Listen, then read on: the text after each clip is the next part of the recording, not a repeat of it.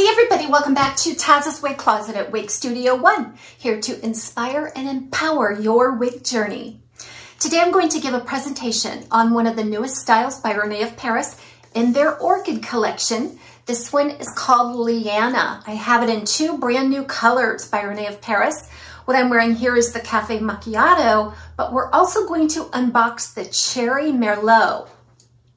We're going to take a look at similar styles, even a wavy straight sister style option for this. All the details coming up. I purchased the featured wig styles from Wig Studio One. You can find this and all of the other Rene Of Paris styles at Wig Studio One. I'll attach direct product links below this video. If you go down to the description box and expand it, I'll attach the links there. If you click on the link, it'll take you directly to this style at Wig Studio One. You can check out all of the colors and the pricing. We invite you to shop at Wig Studio One. So if you have any questions for us, don't hesitate to reach out to support@wigstudio1.com. And remember, all Rene Of Paris styles are an automatic 30% off at checkout with Wig Studio One. Also visit us on Facebook, Instagram, and YouTube. And LIANA is a mid-length, kind of a choppy, wavy bob style with bangs and beautiful feather cut layers. Now this color is called Caffe Macchiato. And this is a brand new color for Rene Of Paris in their Orchid collection. So let's go ahead and break this down and then we'll get into some of the specs for LIANA. So the Caffe Macchiato is basically a light brown. You'll also see a little bit of medium brown in there and then some warm honey blonde. All of that is on a darker brown root. So it is a rooted color. There's a lot of dimension here and there's just enough blonde here to satisfy, I think, a lot of the blonde lovers out there. This is a really warm color. So the browns are more golden and that honey blonde is actually a very warm tone as well. So LIANA is a part of the Orchid collection by Rene Of Paris. And when I think of the Orchid collection, I think they're really fun styles. They're really fun to wear. They're typically more affordable as well. So this particular style, I think it's around $140 retail as of the date of this filming.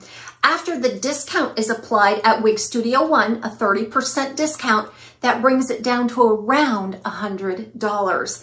I feel like that's a really nice value for everything that you're getting with this style. So let's jump right into the specs real quick. So we've got about a 3.5-inch bang area here. That is just the perfect length to just whisk over the eyebrow on most people, depending on the length of your forehead. But remember, you can also adjust how far back or forward the cap lays to adjust the bang length. You could always trim these a bit if you wanted as well. The overall length on this is between 11 and 12 inches. So we're looking at an 11-inch crown that meets with a 6-inch nape to form about an 11 to 12-inch total style length.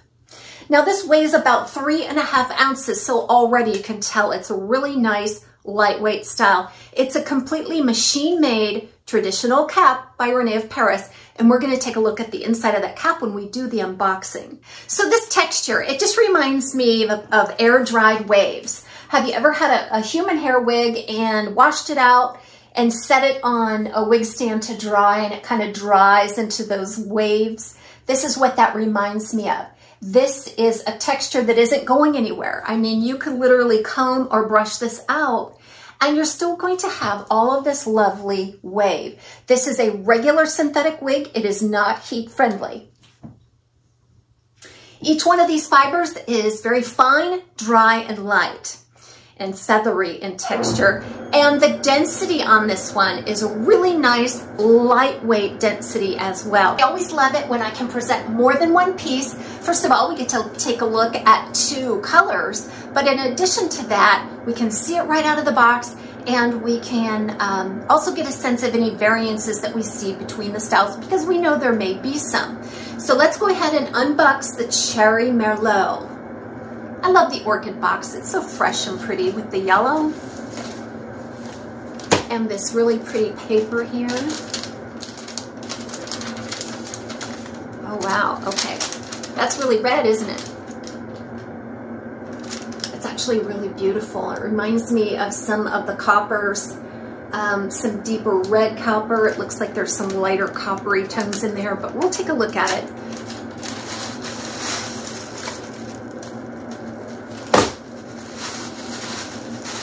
Somebody asked me recently, Taz, why do you always have to bend down? Well, I'm not sure why that's important, but I can't set a table in front here because my camera is backed up to the window, and in the back of my set, there's no room for me to adjust here. So to have a table in front of me is absolutely impossible.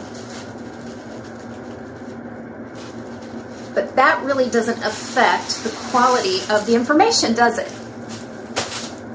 Okay, look at that, wow.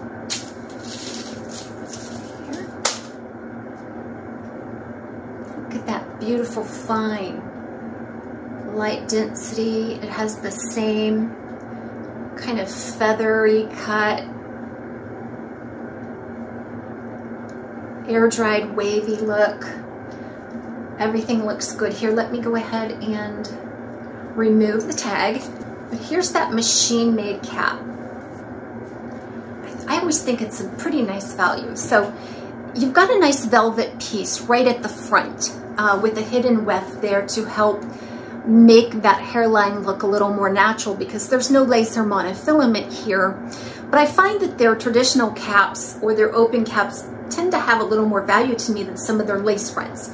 I feel like Rene Of Paris's lace fronts are just a little scratchy and shiny and inferior to some other brands. But what you have to remember too is that typically their price is reflective of the materials that they use. But these orchid styles typically tend to be very affordable price point. And then you've got some rose lace that are covering up the wefts on the top, open wefted sides and back, just a standard nape here, and then you have strap type adjusters. The pull straps, oh no, these are, oh my gosh, they're Velcro. I guess I didn't realize that on this piece that I'm wearing here. That is a really nice upgrade for Rene Of Paris because typically on a Rene Of Paris cap, you'll see pull straps. And I don't like those. My favorite are the Velcro and then the pull straps. And my least favorite is the little hook and pocket type adjusters that Aesthetica uses. Okay. Seems to be a decent amount of stretch. Okay. So I'm going to go ahead and apply, and if it fits like this one here, it's just a perfectly average cap. So I would say anywhere from 21 1/4, which is my circumference. I was able to get a secure fit by adjusting up through like 22 to 22 1/2 being in that average range. I don't have the ability to measure or give any feedback for large circumferences. Wow, is this ever cute? It's just so cute.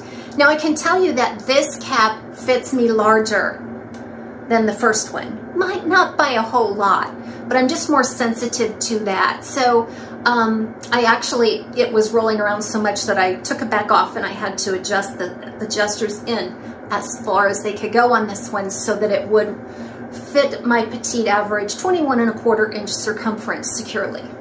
I always like to just wake up the fiber by swirling around at the base, making sure my ear tabs are positioned.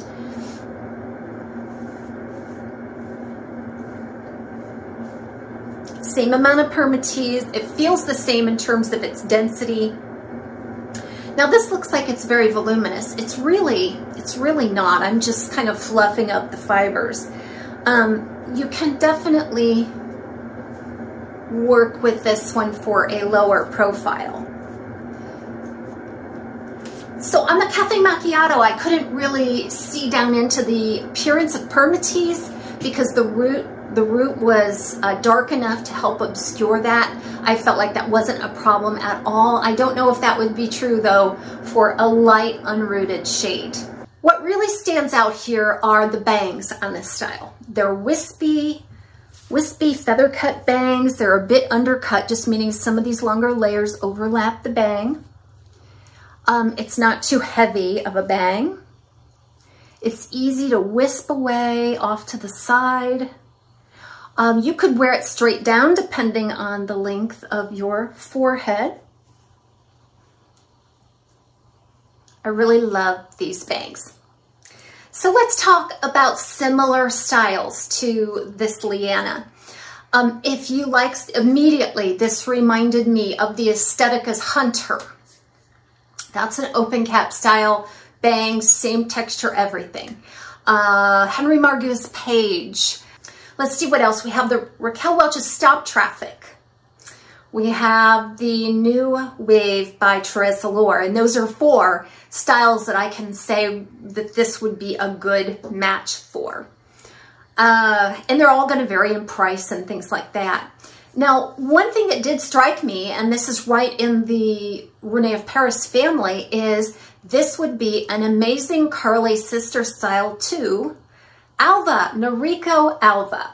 Noriko Alva looks just like this, it's just straight.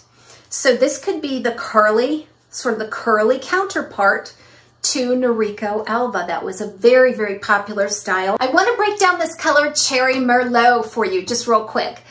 Cherry Merlot is a beautiful auburn. It's a brighter auburn shade. It really reminds me of some of the 3130 combinations that we see in the market today. It's really brilliant. It starts with what they say is a velvety red, which to me is just like a very dark auburn red. And then in addition to that, we're going to see some medium cherry auburn. And then I also see, to my own eyes, some finer highlights of a medium coppery red. So it's a combination, like a 3-tone red combination. There's no root on this one.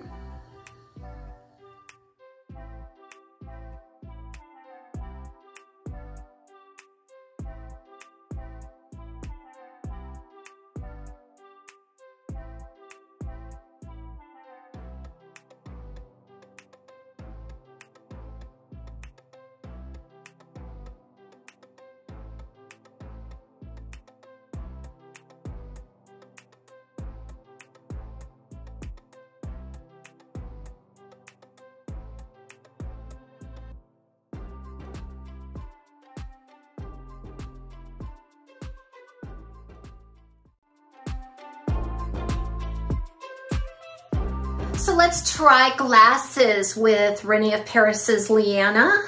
Perfect. These are very thick-armed reader glasses, and I don't sense any problem between the ear and the ear tab. It's comfortable and secure.